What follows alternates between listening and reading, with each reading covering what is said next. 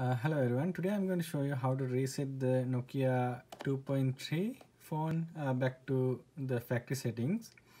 It's very easy. So the first you need to go to the settings, and then you need to select system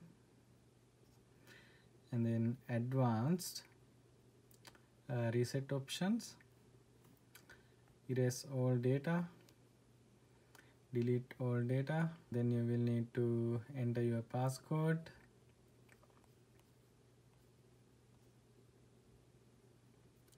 press delete all data. Now it will restart. So now it's erasing the phone, all the data, and restarting.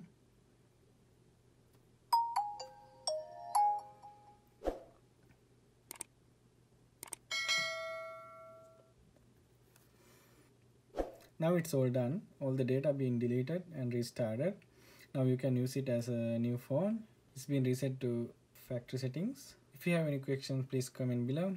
Also, please don't forget to subscribe to our channel. Thank you. See you on next video.